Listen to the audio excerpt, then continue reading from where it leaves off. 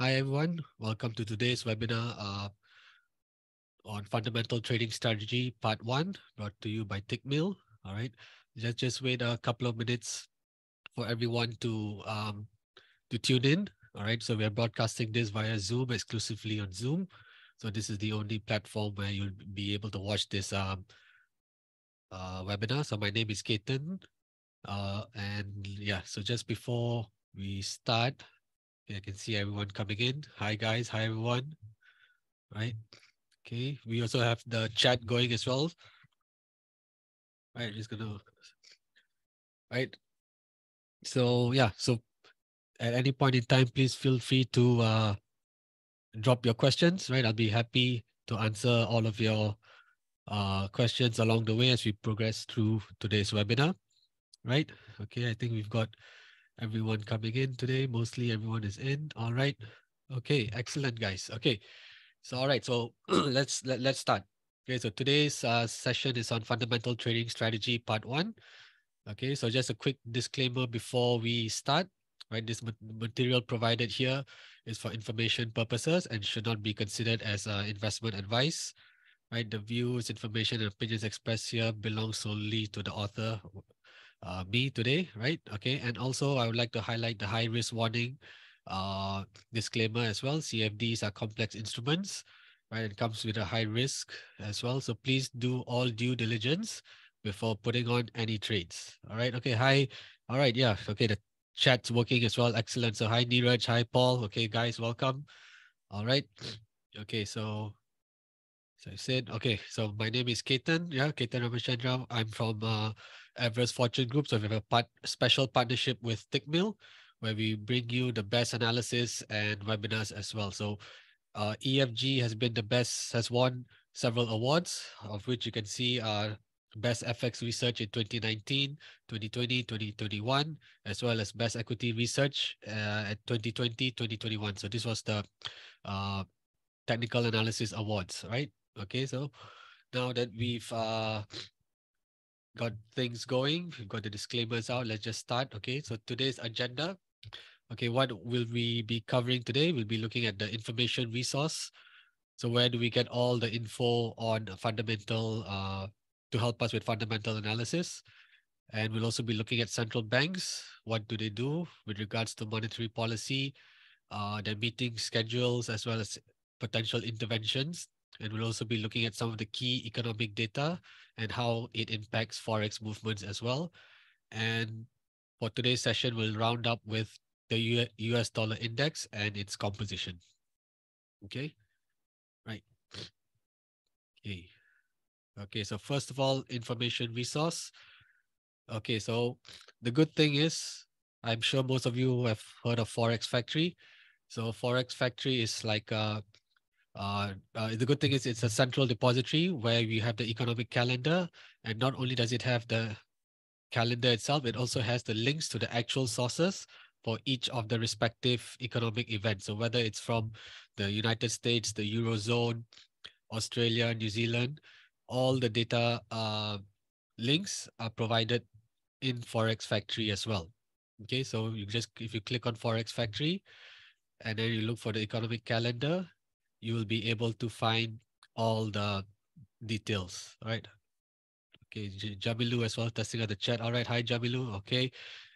So let's just have a quick look at Forex Factory, right? So you guys are all familiar with this page, Forex Factory. So let's just run a quick example. Okay, so let's do today. Okay, all the timings are in UTC +8, +0, sorry. So yeah, it is GMT time. Yep, just to make sure we're all on the time zone. This is GMT timing. Okay, so let's just look at, okay, let's just look at from easy from March till now. Okay, so 1st of March till 24th April. Let's just put this our calendar setting and then we'll search and then you can, you guys should be familiar with this. You can set your time frame period, and then you can filter for the data that you're looking for. So usually I pick the two most impactful uh, options. And of course, event types, I'll choose all the events. So let's just start off with US data, right? Because we all know the Federal Reserve is the biggest central bank in the world. And whenever they do anything with regards to monetary policy or any other actions, everyone is impacted by it, right? Or usually the other central banks will follow suit and will uh, react in a similar fashion. Okay, so let's just look at from the US perspective first. Okay, so we apply the filter. So we've got a few economic data points. Okay, so first we'll start off by looking for the uh, Federal Reserve FOMC meeting event, right? That took place in March. We had the, here we go. Yes, on 22nd of March, right? The FOMC meeting ran from 22nd to 23rd March. Okay, so over here you can see, okay, federal funds rate. This is the interest rate. So we all know if we click on this graph icon here, you're able to see the history of how the Fed has been raising interest rates, cutting them, and then raising interest rates again. So in this last uh, year and a half, the Fed has been aggressively raising interest rates. It is actually has been the quickest um, rate of increases since the 1970s, which was when the last inflation, uh, highly inflationary period occurred. So the Fed, together with all the other central banks, have been raising interest rates in order to combat inflation. Okay, so we can see a brief history of how interest rates have been raised, cut, held low, and then raised again. Okay, now if you click on the folder icon, right, we are able to get a brief description of what this economic data is all about and where what is the source. So if you click on latest release, it will take you to the FOMC website. So the FOMC basically stands for Federal Open Market Committee, right? The committee is made up of several members and the chairman. And of course, Jerome Powell should be a very familiar name for everyone. Okay, so over here, as you can see, you'll have the links for the previous years as well. And of course, for 2023. So we are able to see the schedule for 2023 in terms of the meetings. And not only are we able to see the dates, upcoming dates, right? So the next one we have in May next week, right? All eyes will be on this. But not only do we have the schedule, but we also have access to the statements. So you are able to read the statements as well. If you click on PDF, if you wish, you can feel I can read through the statement in detail to find out more exactly what they're talking about. And oops, okay, I didn't mean to close that. Okay. And not only that, you have also links for the press conferences, right? Because it's a two-step process. So the first is they'll announce the interest rates changes that they have done, and they will also release the statement. And after which, the chairman Jerome Powell will run a press conference as well, where he will answer several questions and update things that are not included in the statement. So if you wish to watch the conference as well, uh, you are able to do so. Okay.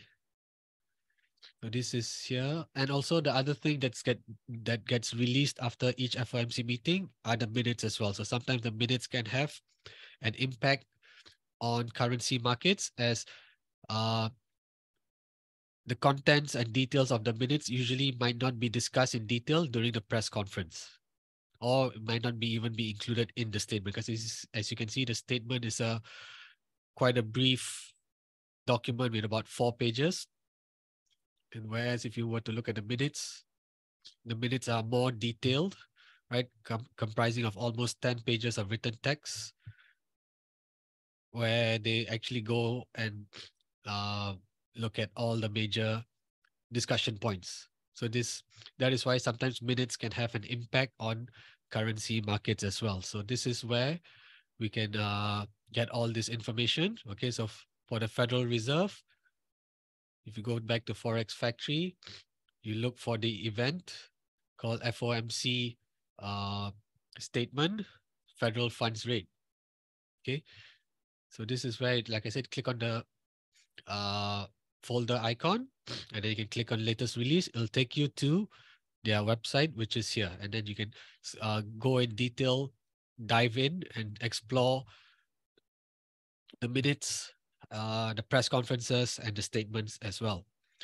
Okay, since we are on the topic of the Federal Reserve and the next meeting that's coming up next week, one tool that I like to use is it's called the CME Fed Watch tool. Okay, so if you want to key this in Google, okay, so CME Fed Watch tool, whether you leave a space or not leave a space, I think it shouldn't matter. You should still get the right results. If you click on that, right, it takes you to the CME group, and the first link is the one that we want, CME Fed Watch tool.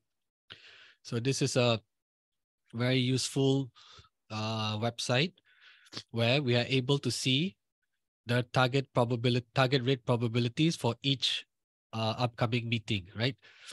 So the next week we're having the meeting on the 3rd of May. Current interest rates are between 475 and 500. So this is in terms of basis points. So what this basically means is 100 basis points is 1%. So basically we're looking at 4.75% to 5%. Okay, hi Neeraj. Okay, there's a question on best website for gold analysis. Okay, we won't be covering gold today. Probably I can try and do this in part 2, right? Okay, thank you for your question. Yeah, I will try and see if I can put this in for the next session. Okay, so so this tool tells us what the Fed is likely to do at the next upcoming meeting. So this website is always running, and the target probabilities are always being calculated.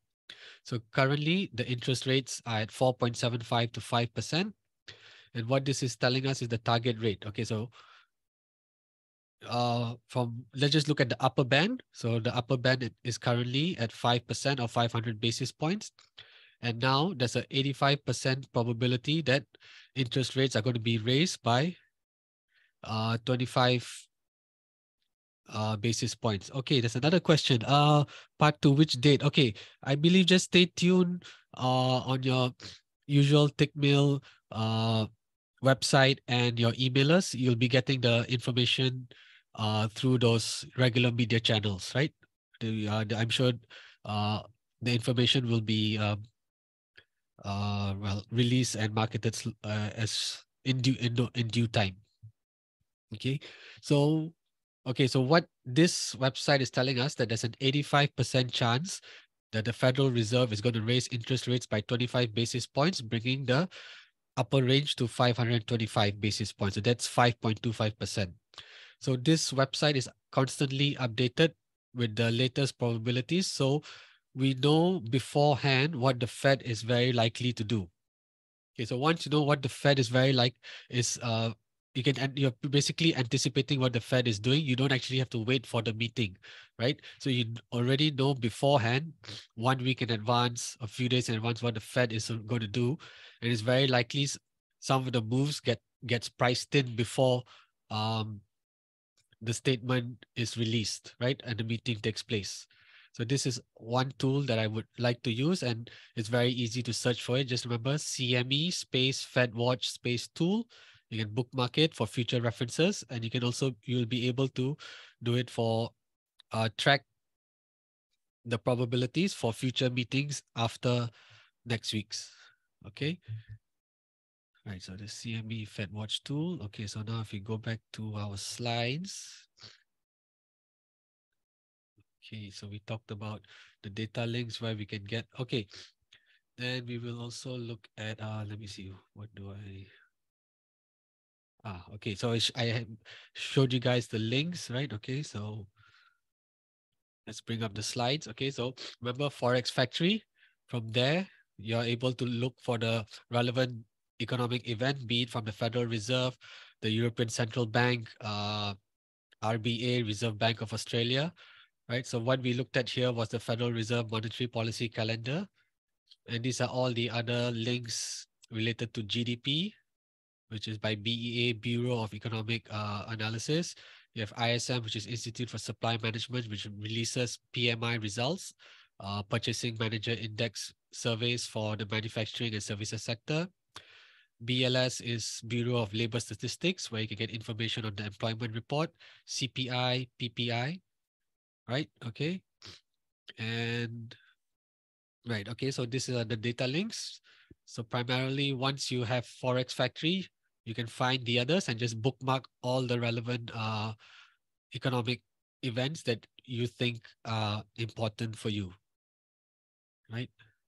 Okay, central banks. Let's just quickly touch on central banks. Okay, so as mentioned earlier, the Federal Reserve is the largest central bank in the world. And when they raise interest rates or cut interest rates, it has a major impact on the rest of the world, right? And usually all the other central banks follow suit, right? So as we know, for the last 18 months or so, the Federal Reserve has been hiking interest rates aggressively. And this includes the European Central Bank, Swiss National Bank, BOE, BOC, RBA, RBNZ. The only central bank that stands out of this list is the Bank of Japan, right? Despite rising inflation globally, or yep, sorry, despite inflation rising globally, the Bank of Japan is the only central bank that has actually maintained its interest rates at negative 0.1%, while the rest have all been hiking aggressively. So there's a big divergence in monetary policy between the Bank of Japan and the rest of the other central banks. Okay, so this is also quite important because when you know what the major central banks are doing, you're able to see what we also would like to see is look out for divergence, right? So what do I mean by divergence? By in monetary policy action, basically when one central bank is hiking, another one could be pausing or cutting rates. So in this case, let's just look at the Federal Reserve and Bank of Japan, right? The Federal Reserve was aggressively raising interest rates throughout 2022, whereas the BOJ was keeping its rate as negative 0.1%. So you have a big divergence in policy actions. It is also reflected in the bond yields as well. And also ultimately it gets reflected in the currency pair, which is the US dollar and Japanese yen. Okay, so when we know that there's such a big divergence going on in monetary policy with regards to monetary policy action, it is probably uh, logically we would think that yes, the Federal Reserve is raising rates. Bank of Japan is keeping it at negative 0.1. And not only is the Federal Reserve raising rates, they were doing it very aggressively. It's very logical to think that the dollar yen will gain against, or the dollar yen will rise, right? USD, JPY, dollar yen will rise. And this is what has exactly happened. So if you were to go to trading view and you look at the dollar yen, okay, this is okay, hang on, sorry. This is a daily chart, okay, right? Let me just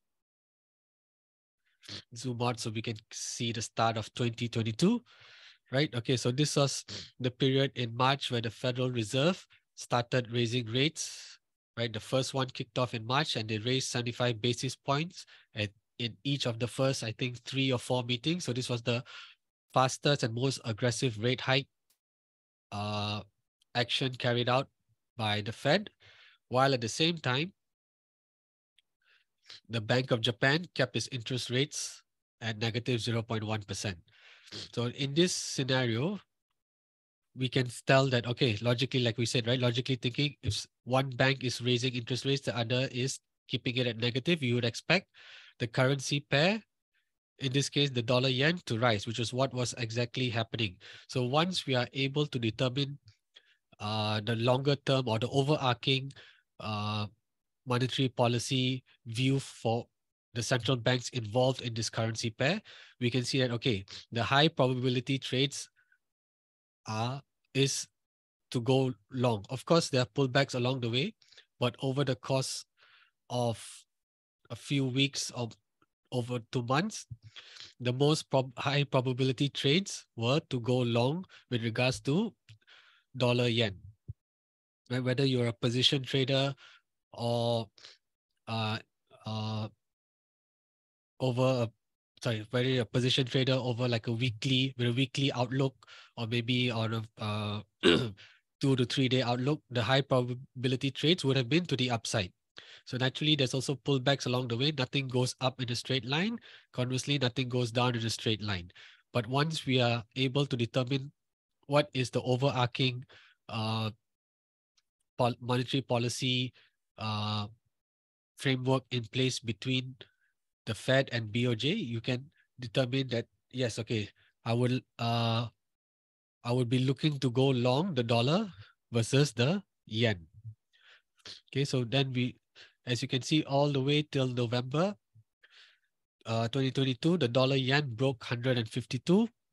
It was so basically this means the Japanese yen was getting devalued very strongly versus the US dollar as the Fed raised interest rates aggressively to combat inflation. Okay, now this brings us to another part of what central banks do, right? Okay, you have monetary policy actions, whether you're cutting rates, uh, raising rates, keeping rates steady. Another thing that central banks can do is intervene in the open market, right? So these are called central bank interventions. So now why this is important? So interventions means they're doing something that is not not part of the usual framework, right? So now in this period, in October, end October, early November, the Japanese yen was getting overly devalued. And this is not good for Japan as well, because as a country, their imports become more expensive, whereas their exports are more attractive to the rest of the world, but the imports become more expensive. And this adds to inflationary pressures back in Japan. So during this period, the Bank of Japan intervened in the open market. So this news was uh, naturally was captured by all the big media outlets, right? So if you're paying attention to currency news, FX news, this you would have seen this intervention by the Bank of Japan being covered by various media outlets. So let's just type BOJ intervention 2022, right? So let's go to, yeah, okay. So let's just click on this one for CNBC. So Japan intervenes in the FX market. So what this means is the Bank of Japan, sorry. Okay, apologies for that. Okay, so the Bank of Japan was actively engaging in the open market, in the foreign exchange open market, by buying the Japanese yen to stem its devaluation, right? So as you can see by the bullet points here, Japanese yen was getting battered. It was getting devalued to a level where it was not sustainable for the long term. So thus, the Bank of Japan had to intervene in the open market, right? And by buying the yen to prop up its price, right? And as you can see, we mentioned they still kept interest rates ultra low, but because of this policy and with the Fed acting in the opposite direction, their currency was getting devalued very strongly. And so thus they had to intervene by buying the yen in the open market. So when they do that, you can see it basically created a turning point for the dollar yen. So the intervention had a major impact on the direction of the dollar yen. And despite uh, the last quarter of 2022, where the Fed was still raising rates and Bank of Japan was still kept their interest rates at negative 0.1, but because of the intervention action carried out by Bank of Japan, the dollar yen actually started to pull back pretty significantly all the way till early January as well. So if you had caught the news of Japan, uh, the Bank of Japan rather, sorry, intervening in the open market, you would have stopped and thought to yourself, okay, hang on, there's a big change uh, in action by the Bank of Japan, right? They've intervened strongly in the open market, right, in the FX market, in the open FX market, and they have started to buy the yen aggressively to stem its devaluation and bring it back down to a level where they're probably more comfortable with. So in this scenario, you would have been looking to short the short dollar yen, right? So here in the first 10 months of 2022, you would have been looking to go long generally most of the time. But of course, like I said, nothing goes up in a straight line. So naturally, there'll be pullbacks along the way. So this is where your technical analysis on a daily time frame or H4 time frame will help you identify various support and resistance levels. And then once you know what is the overarching uh, theme, you will deploy your strategies accordingly. So similarly, in end of October, early November onwards, once BOJ had intervened, it signaled a turning point in the direction of this currency pair. So over here, you'd be looking to most to short dollar yen. But of course, like I said, even on the way down, nothing goes down in the straight line. We have pullbacks as well. So this is where you can use combine fundamental analysis with technical analysis, looking at what central banks are doing, and is there anything new or different that they've recently announced, and you can combine uh, all these factors to at least determine what is the the environment that we are in, right? So this is the as you can see over time, as time played out, the dollar yen from a high of 152 dropped to as low as about the high 120s, right? It's 128, around 128. So this is how we can use monetary policy action, keeping out an eye on news, and then mash it all up with technical analysis to give us the best outlook, and also to give us a good to help us set up high probability trades, be it long or short. Okay, so we've covered the major central banks, the calendars, what the Fed is doing, and also looking out for interventions. Right, so these are some of the key fundamental aspects to look out for. Okay, so let's see. Next would be okay. I think I will. Okay, so next we'll look at economic data, right? Okay, so economic data is there's a wide range of economic data. So what should we focus on, right? We've got many things ranging from GDP to employment report numbers and to inflation figures as well. Okay, so one of the key aspects of why the Fed is still continuing to raise interest rates is because the economy is still strong, and the labor market is still very tight. So what do they mean by a tight labor market? It means unemployment rate is low and total employment numbers are high.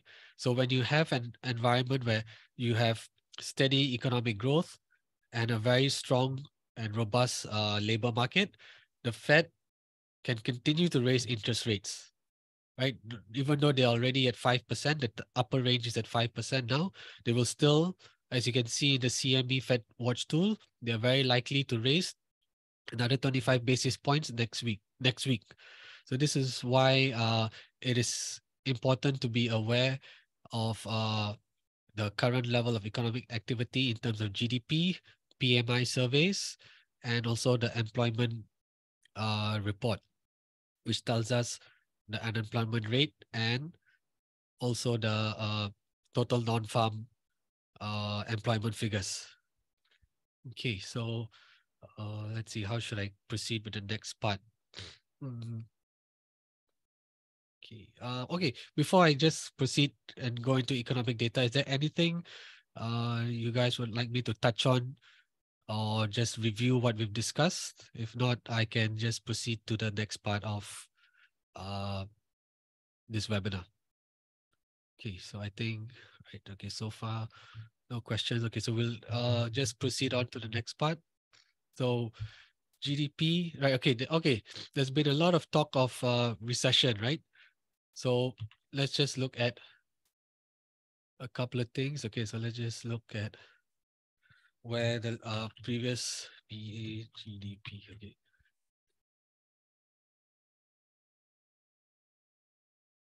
so most of the economic data gets released on a monthly basis, right? GDP is released every quarter, but along the way, we have the advanced estimate, second estimate, and third estimate. The third estimate is usually the last and final reading uh, for that particular um, period.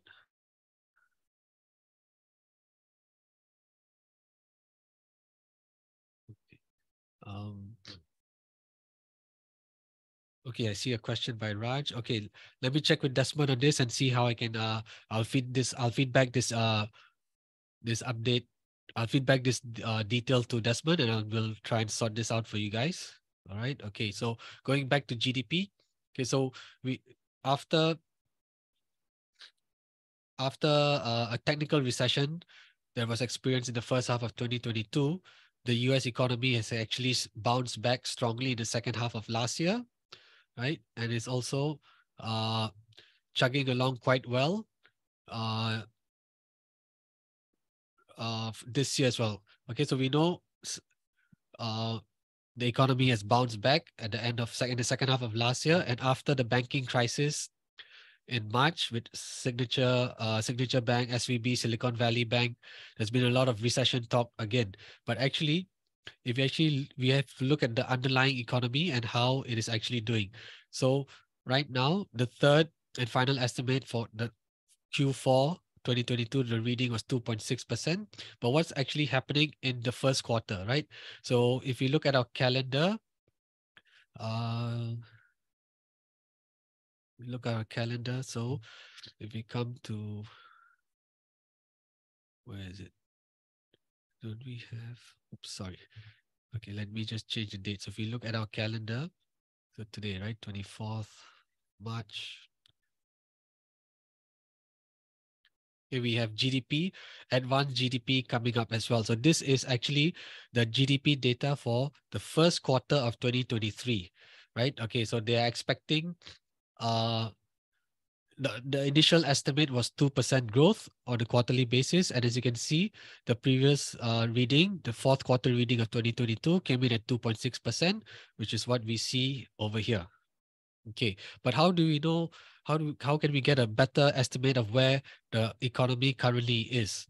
Okay, so another tool that's good to use is called the GDP Now tool. So if you type GDP Now space Atlanta space Fed, okay, this is Atlanta Fed is one of uh, the regional banks, not regional banks, sorry, the governing body, right? You have the main Federal Reserve, and then you have all the various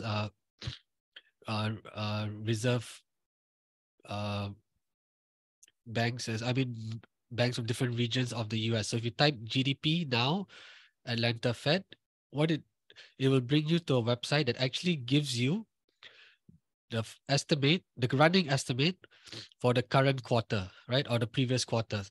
So what now we have moved on into the second quarter of 2023, which runs from April, May to June. And we're going to have the first estimate of the uh, GDP data being announced on 27 April, 12:30 p.m. UTC 0 or GMT time. But if you go to the GDP Now website, you're actually able to see what is the current estimate for the growth. So the growth is actually coming in at 2.5%. So this is actually higher than the initial estimate of 2% here. And it's not that far off from the fourth quarter figure. So this is actually telling us that the US economy is still growing pretty steadily, despite all the banking fiasco that happened in early March.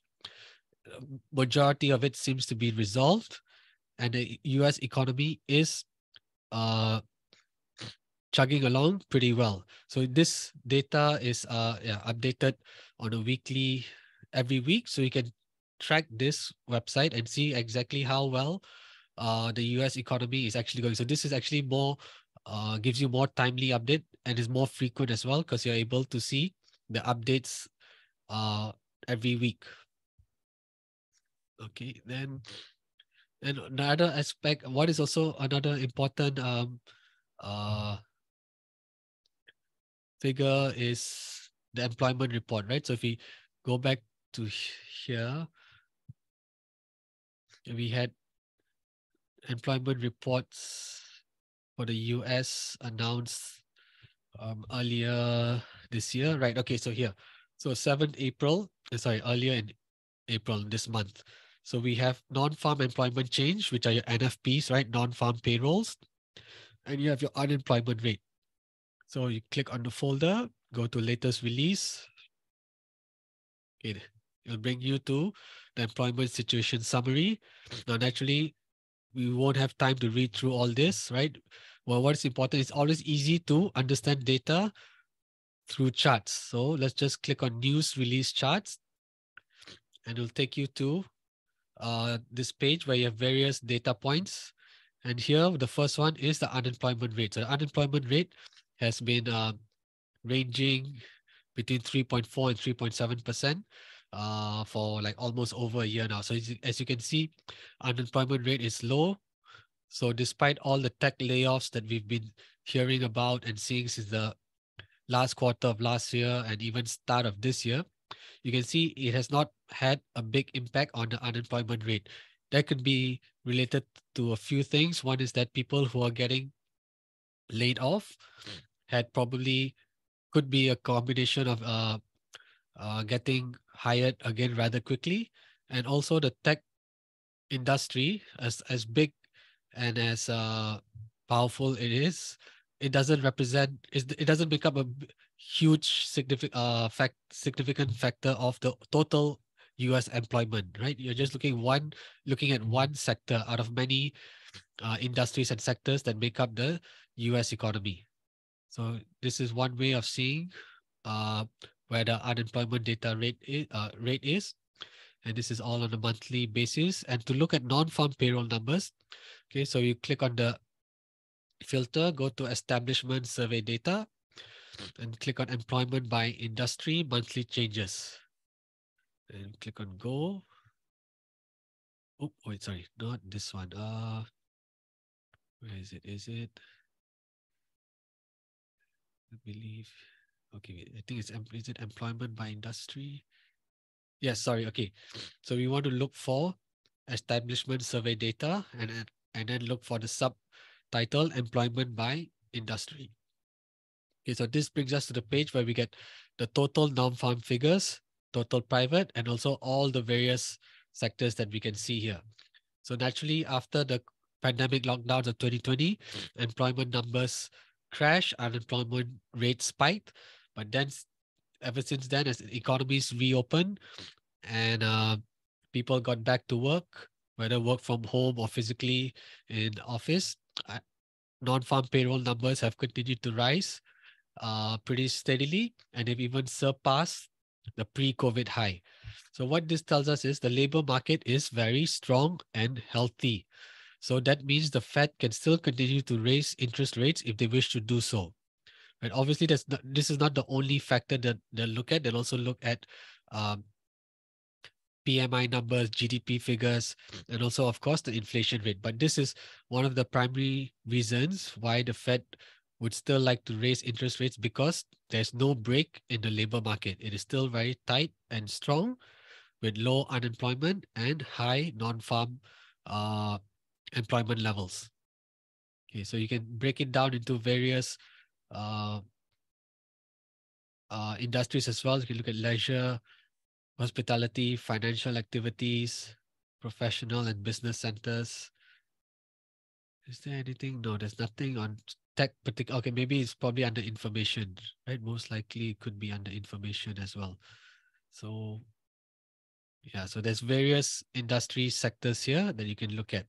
Okay, now the other one that I would like to look at is PMI data, okay, and inflation. Actually, I have a very interesting chart here that actually shows us how the inflation was actually uh, forecasted by the ISM report, right? And indirectly or inexplicitly, it was forecasted. Okay, so if we go back here, sorry, oops.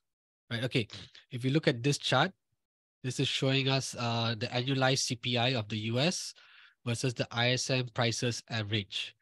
Okay, so okay, maybe just a quick view on what is ISM. So if we just look, okay, so ISM Services PMI, let's click on that and go to their latest release. Okay, so you have various sectors, the manufacturing sector, services sector. Hospital is something relatively new, which was created after COVID or during COVID. But the ones that we want to look out for will be the surveys or reports for manufacturing and services. So if we just quickly look at the charts, so you have the headline PMI reading together with the sub indices here. So if you can see, a reading above 50 means that this sector is expanding and growing, and a reading below 50 means this sector is contracting or slowing down. So throughout 2021 and the first half of 2022, the manufacturing sector was still expanding, albeit at a slower rate. And finally, towards the end of last year, the manufacturing sector started contracting. And what we want to look out here is for the prices indices. So every month, the various readings, the various sub indices are readings for the various sub indices are released. So the prices indices actually tells us what is the inflation level in manufacturing sector. Similarly, if we go to the services report,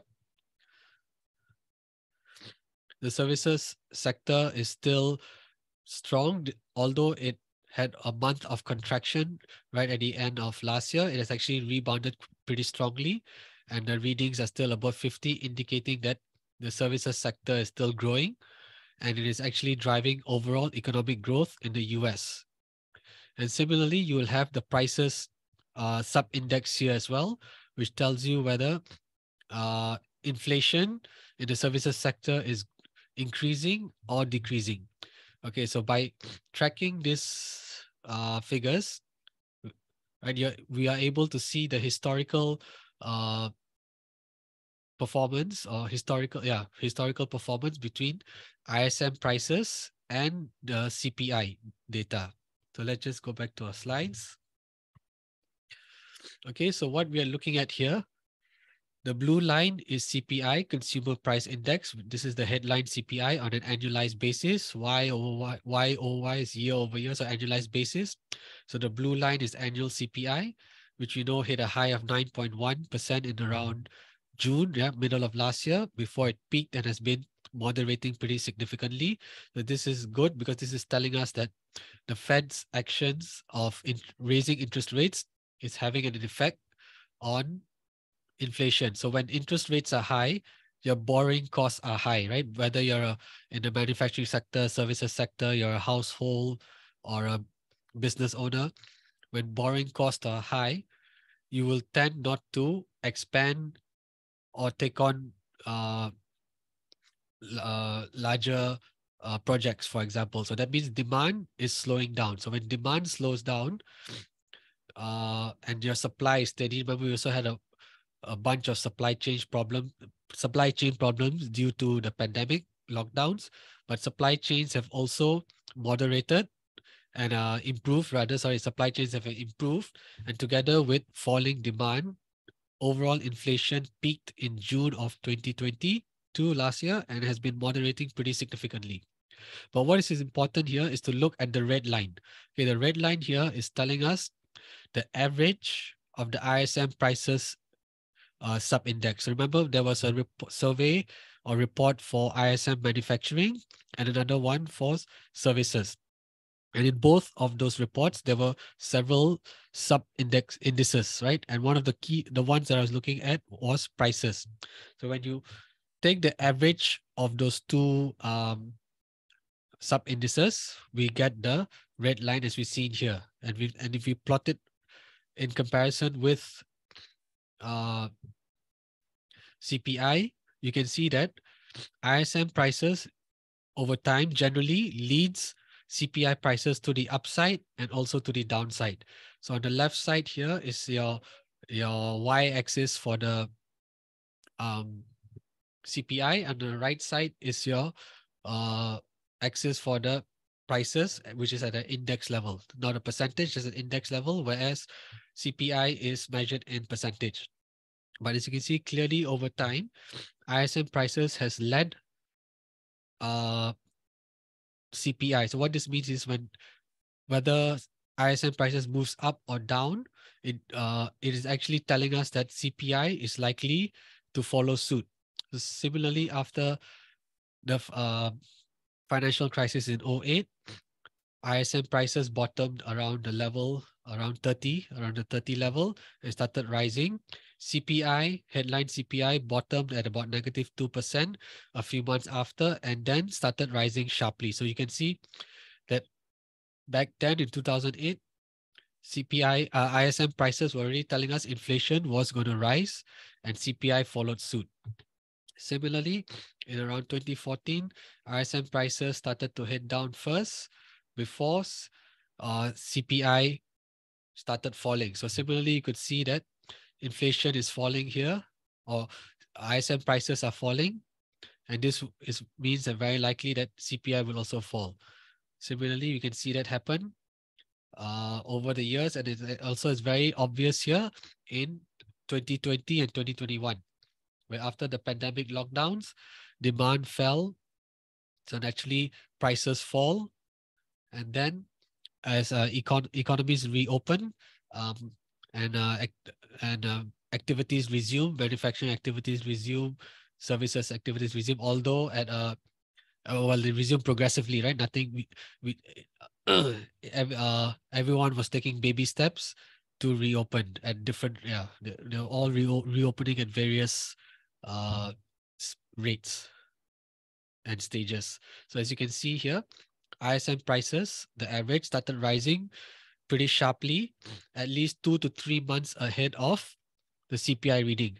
So based on this, we could already tell that CPI is expected to rise, right? And if CPI is rising, we have to look at what uh, the Fed is thinking and what were they planning on doing. So if you see ISM prices rising and you also see CPI following suit, it means that the Fed is probably thinking about raising interest rates pretty soon. And then we have to look at what bond yields are doing, right? The benchmark bond yield is the 10-year bond yield. So if you can see US bond yields rising quickly, it also usually means that the dollar is going to be in strong demand. So when the US 10-year bond yield rises, the dollar index rises. Generally, this was a period where um, the dollar would outperform most of its peers, right? Or rather, or probably almost all of its peers. And similarly, the ISM prices peaked, I would say, in the second quarter of 2022, well before CPI peaked and actually started heading down pretty sharply. And this was already telling us that CPI is about inflation, overall inflation in the United States is about to follow suit. It's very likely going to follow suit. So this is also a period where we saw in the second half of 2022, especially in third quarter onwards, where US bond yields started to fall aggressively. The dollar index also was falling aggressively. So this was a period where inflation was falling, and despite the Federal Reserve continuing to raise interest rates, the dollar index was actually falling, and the dollar was losing its strength versus all its peers. So this is how we try and predict inflation as well, using ISM reports and looking at the prices sub-index. So there was a bit of a scare in, I think, February, where the prices index ticked up. But the good thing was, in the latest reading for the month of March, it headed down back again. And also the latest CPI reading also continues to fall lower. So it does, for now, it does look that like inflation has peaked and should continue to head lower. So looking at ISM prices index, we are able to at least try and reliably forecast the direction of overall inflation. Okay, so let's just look at the dollar index, right? Just to visualize this over a chart or with a chart. So this was a period where inflation was rising, US bond yields were rising, right? The 10-year bond yield was rising. And we also had, naturally, as you can see, the dollar index rising as well. And then as inflation although inflation peaked in June, it was still and started falling. The dollar index was still rising.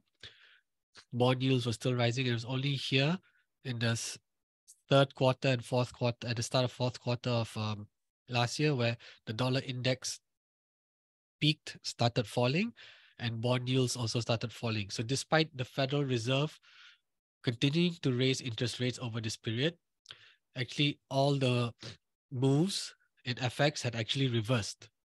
Right. So if you look at the euro dollar, so okay, euro dollar. So when the dollar is strong, euro dollar is going to fall. So which is what was actually happening. And then in October and November is when there was a big change in the direction of bond yields and also in the dollar index. So when the dollar index started losing its value, naturally all its counterparts will gain. So this is when the euro had a big strong rally as well, and it also is reflected in the pound, the British pound as well. Right. So if you just look at dollar index together with, okay, I'm just going to split the chart. So, okay, top chart is dollar index. Bottom chart, we're going to look for the US 10-year bond yield. So just type US 10Y. You'll get United States 10-year government bond yield. So this is the benchmark yield. So we can, okay, let's just put on a weekly chart because, okay, hang on. Yes, sorry. Okay, wait.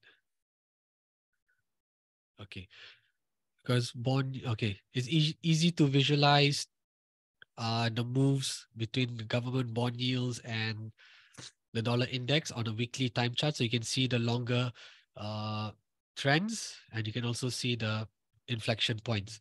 So as I've mentioned earlier, so October, November was the period where several things happened. We had the BOJ intervention as well, and it was also one of the uh, turning points where bond yields peaked, right? The US 10-year bond yield peaked at about 4.3% or close to it. And then it has fallen to about 3.4%, while the dollar index has been falling pretty sharply as well. So even though bond yields are relatively or historically elevated, the dollar index continued to fall while the Federal Reserve was still raising rates, and it looks like next week they're going to continue to raise interest rates as well. So although this is why it's important to also look at what bond yields are doing and what the dollar index is doing, because sometimes it can be a bit we may not get the complete picture by just looking at monetary policy actions of the central banks. So if you're just looking at what the Fed was doing at every FOMC meeting, they were raising rates, they're still continuing to do so. You just were looking at that singular data point, then actually you would have gotten your idea or your overview of the currency pretty wrong, right? So despite Fed raising interest rates, bond yields started to fall, bond yields peak started to fall, dollar index also started to fall, right? So this was something that you would need to pay attention to and follow uh, what the benchmark 10-year bond yield is doing. Right? So if the bond yield stays about 3.5% and continues to head lower despite the Federal Reserve raising interest rates, the dollar index could continue to fall further as well. Right, so this is how we use fundamental data, or how we perform fundamental analysis, by looking at what central banks are doing. What are there any divergence between monetary policy actions between the various central banks? We also look at potential interventions that have taken place. Naturally, I think we definitely can't predict any intervention by any central bank, but it's important to take note when an intervention takes place and who has done it and why. And that's also important turning points in the direction of the currency. We look at economic data such as GDP growth, PMI numbers, unemployment numbers. Because the good thing about most of the economic data, it's a release on a monthly basis. So, you don't have to track it every day. You can track it on a monthly basis and form the longer term view of where the market is headed, what sort of environment are we in, and then from there you're able to determine the the right strategies for your trading. Okay, and let's see if I okay next. Okay, then okay okay, then I'll just go back to the slides and we'll just talk about uh the US dollar index, right? And the composition. So why is okay, just a quick history on dollar index. Okay, so basically it was established in 1973 after the Bretton Woods Agreement was dissolved. Basically, under Bretton Woods, the gold was the basis for the United States, and all the other currencies were pegged to the value of the US dollar. So basically, the Federal Reserve used gold, the value of gold, to form this foundation of or value of the US dollar, and all the other currencies were pegged to the US dollar. But then uh, this agreement was dissolved, and the base for the dollar index was established, and the base was set at 100. Okay, so that is why you see dollar index ranging between at its highest 110, 115 to the low of maybe 90 or 80. So it's all reference to the value of 100, which was established back in 1973. Okay, and the dollar index is consisted of or made up of various currencies, which is the euro, the Japanese yen, pound sterling, Canadian dollar, Swedish krona, and sorry, this should be Swiss franc. Hang on. Yeah, sorry, not Swiss. Sorry about that. Okay.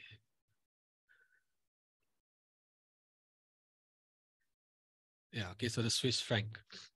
So as you can see, the biggest component of the dollar index is the euro. So what this tells us is that if we see dollar index moving up very aggressively or falling very quickly, it means it's very likely that the euro will have the inverse performance, right? Or the opposite performance. So that is why it's also important to note uh, the relative performance of the dollar index together with bond yields. So at least we are then able to uh, establish the direction for the rest of the currency pairs, particularly the euro. Since the euro makes up almost 60% of the basket, it will be the currency that will have the most impact versus the rest of the currency or the rest of the uh, components.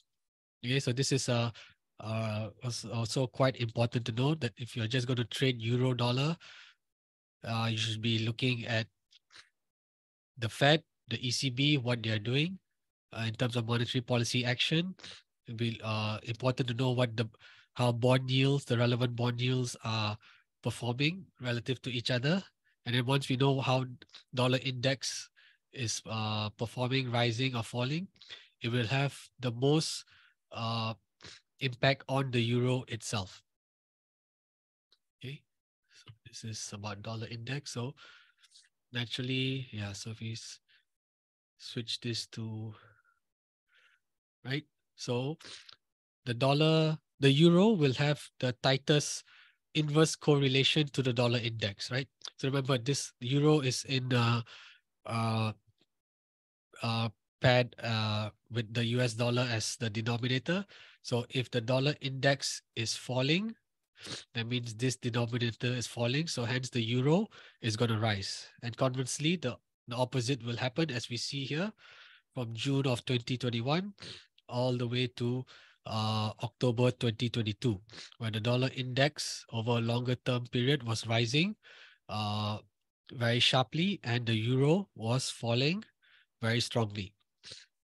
Okay, so just to recap before yeah, what is the highest leverage offered to traders? Okay, this depends on on how Tickmill has done it, right? Okay, so we won't be well answering this question here today, but before I would end the webinar, I would just like to do a quick recap again, right? So we've gone through uh, the information resource where to get the relevant data. So remember, Forex Factory consolidates all the information for us across the various countries and central banks. And then from there, we are able to go directly to the specific source and find out more details about that particular piece of economic data, right? And then we also we have identified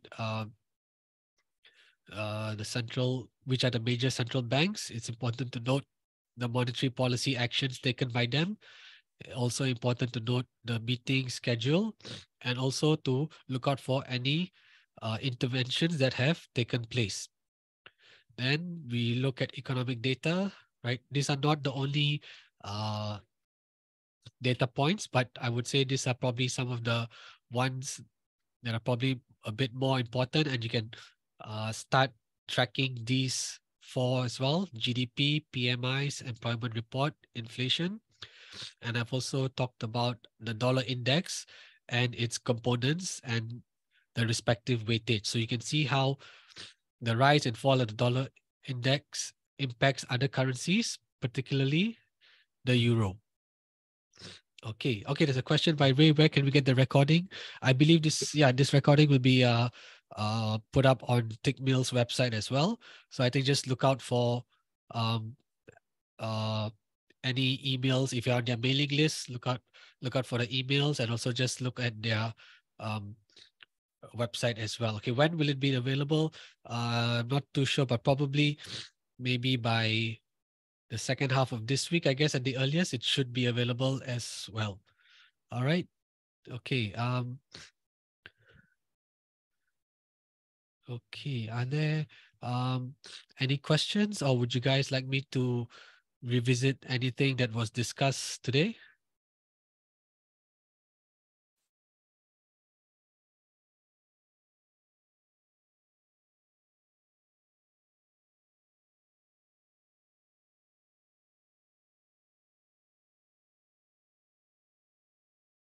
Hey guys. Okay. Well, if there's no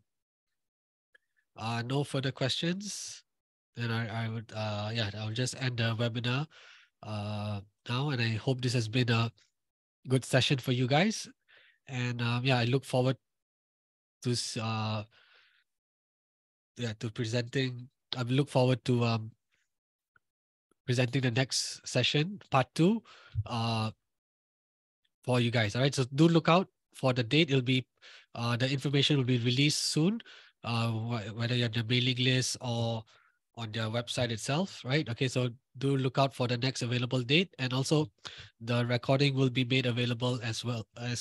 Okay, so most likely they should be done in the second half of this week, I suppose. Right?